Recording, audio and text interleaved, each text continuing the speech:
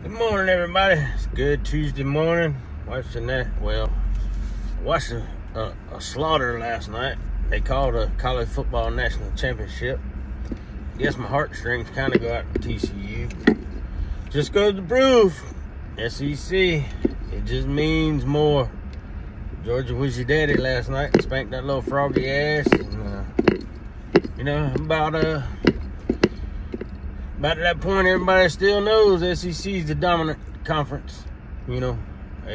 It's pretty damn obvious who the kings are of college football, and that's the SEC. So all these other conferences, y'all can shut the hell up.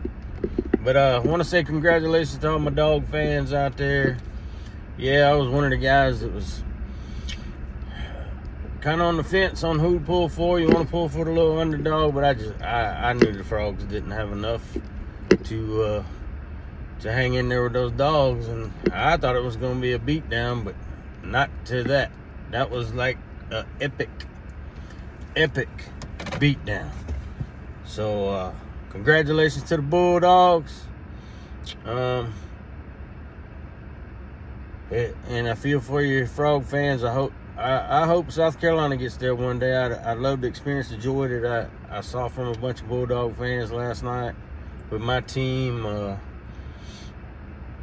Back in my racing days, I kind of got to experience some of that when we were running some races. Won a couple races down in Daytona with Tony Stewart and Tybo down in the Truck Series. And, man, that feeling of winning those championships and getting those rings, man, and winning those races was the highest of highs that you could get. So I know how the Dawg fans feel today, and man, enjoy it, suck it up, suck it all in.